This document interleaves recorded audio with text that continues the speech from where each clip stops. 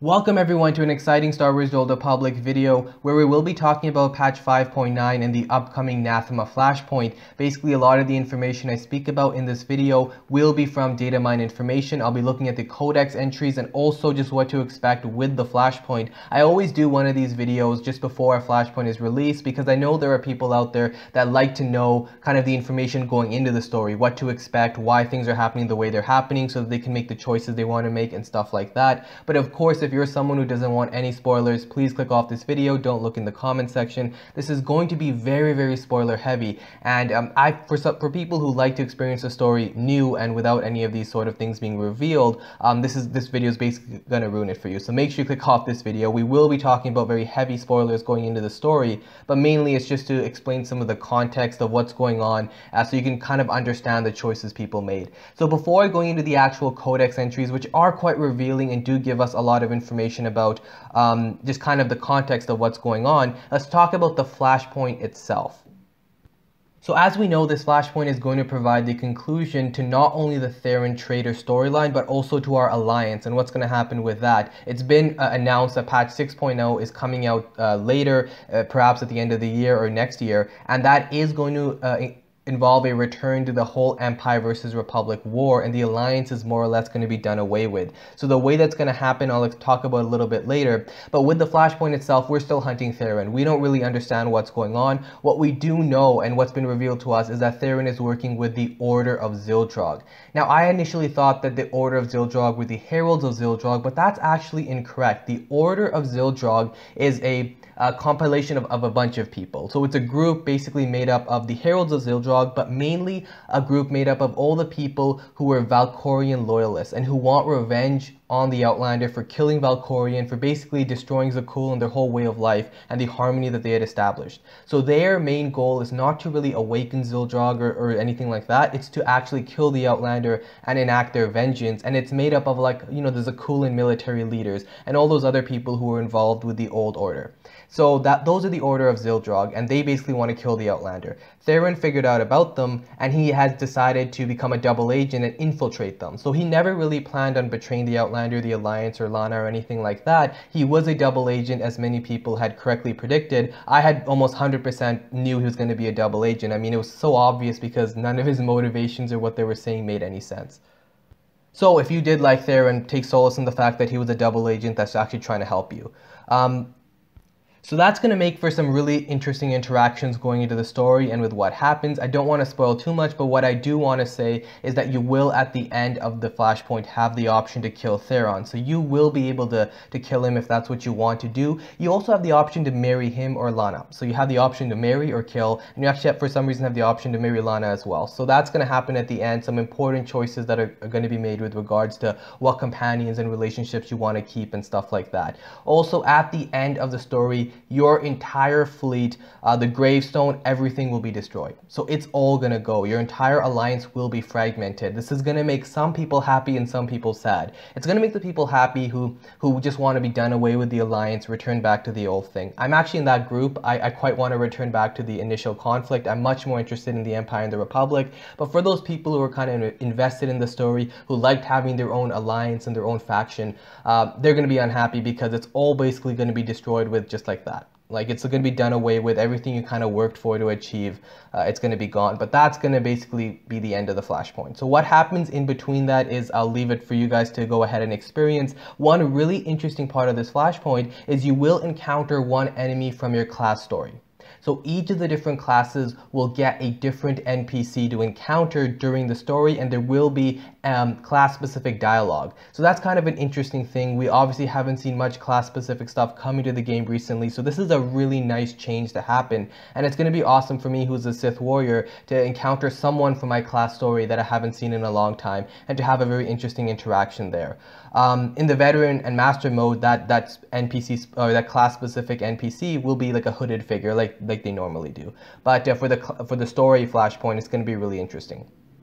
And the final boss of the Flashpoint will be the Herald, or will be Xildrog himself. So that's going to be interesting. Okay, let's go on to the codex entries to explain a little bit about some things you might be confused about. So who exactly or what exactly is Xildrog? Because we haven't gotten much of who this mysterious entity is. It's obviously some sort of god, and basically it's actually a mechanical entity. So very similar to the gods from Iocath and the operation that we've just completed, Xildrog is also a mechanical or machine god. And he's very, very similar to Isaac in that he uses very similar technology, and he's a destroyer. So Xildrog is kind of this sort of destructive entity, and actually in the whole Zakulan mythology, Isaacs and Xildrog are often conflated with one another or confused with one another. So they're kind of these dual deities that are actually quite similar and are given similar qualities and stuff like that.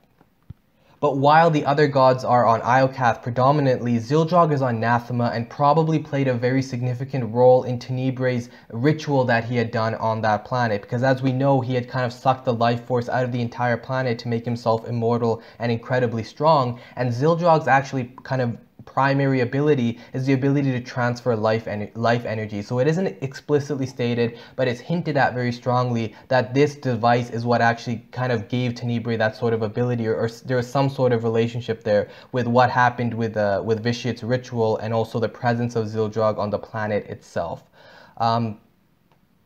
Now, actually, an extension of Xildrog, part of Xildrog, is the Gravestone. So the incredibly powerful ship that we use during Knights of the Fallen Empire, Knights of the Eternal Throne, is actually an extension of Xildrog. And Xildrog has the ability to command the Gravestone as if it's its own limb. And so that's probably going to play a very huge role in what destroys the Eternal Fleet and the Alliance and all that stuff. Like what's going to destroy all our ships or something is probably going to be Xildrog taking command of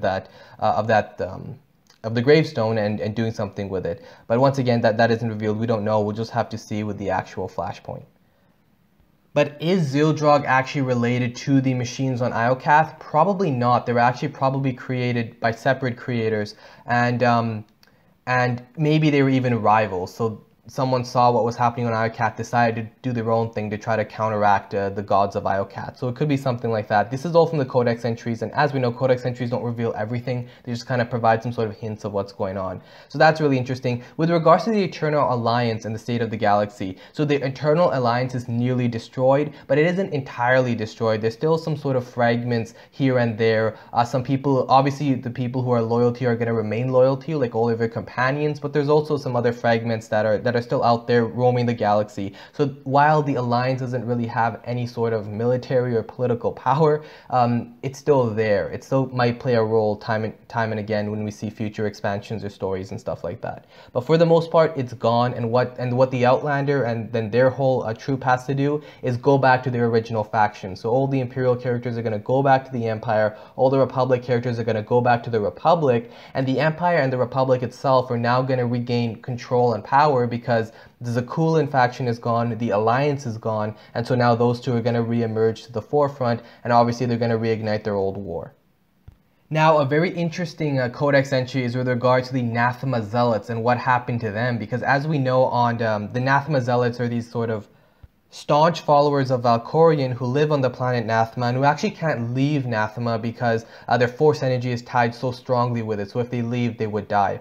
And now with the death of Valkorion, these zealots felt that death and they don't quite know what to do now. They don't have a master. So what they actually did was they broke off into these various tribes and groups on Nathema, and then they fight one another, kill one another. So they're kind of having their own little mini battle or mini schisms going on. But they don't have a master. They've gone and joined their own thing. It's going to be really interesting to see what happens with them when we return to Nathema. But with the death of Valkorion, that's probably played a huge role in what's happening on Nathema, which is that it's regrowing its plant life, it's regrowing its entire environment. The whole force energy thing is kind of going away for the most part, and it's attributed to the fact that Valkorion was killed and he was playing a big role in keeping Nathema the way it was. And the zealots themselves now have to deal with this new kind of environment, and they're most likely going to be an enemy that we face in the Flashpoint.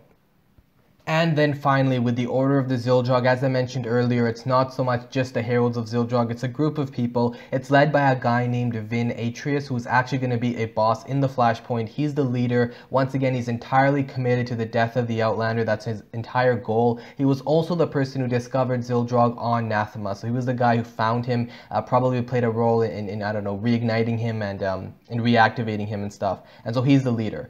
And that concludes a lot of the information and the contextual stuff about what's happening with this Flashpoint, kind of what to expect a little bit. Hope you guys enjoyed the video. After reading all of this, I definitely am very excited to try out this Flashpoint, see a lot of the story content. It does seem to be very story heavy, which is something I'm really excited for. Hope you guys enjoyed. Let me know what you guys think about this in the comment section below. Are you guys excited for the return of the Republic to the Empire? Are you guys going to be kind of going back to your old roots? I'm still very connected to the Empire. I love the Empire. I can't wait to fight for them again. Anyways, hope you guys enjoyed, and I'll see you guys in the next one.